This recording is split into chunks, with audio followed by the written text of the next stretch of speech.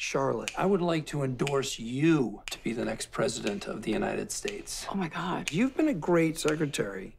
A state. Which state again? All of them? Is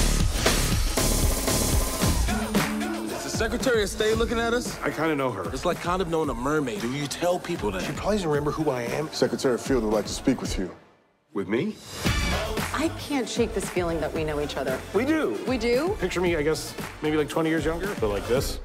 Flarsky? Yeah! What are you doing these days? I'm a journalist. You're a great writer, but sometimes you're a little too much. I don't think I am too much. I actually think I'm the perfect right portion. It's really nice to see you again. Whoa! Hey! Crack it down! I'm okay. Do policemen just call me a cracker? What is the relationship exactly? I used to babysit for him. You babysat for him? Wow, time has not been kind. I need some writers to punch up my speeches. Fred's writing is really good, and he knows me. Oh, I feel so scared. In order to write better for you, I should kind of get to know you better if you have a minute. I actually have 7. 7 minutes in heaven. What is your favorite book as a kid? The Velveteen Rabbit. Favorite song? Must Have Been Love by Roxette. Most embarrassing moment? I don't embarrass that easily. I don't either, really. What's your favorite sexual position? Normal? Front-facing normal? What kind of question is that? All it took. Look at you. What's your favorite sexual position? Don't be gross, Fred. Do you like date? I mean, who wants to follow me around the world and hope I have 5 minutes to be affectionate? Yeah.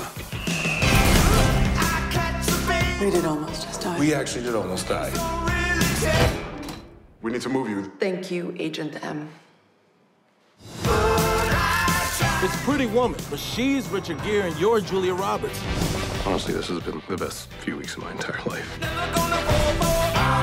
We asked 1,000 constituents how they would feel if Kate Middleton I see where you're going with this. were to start dating Danny DeVito. Pretty negative reaction.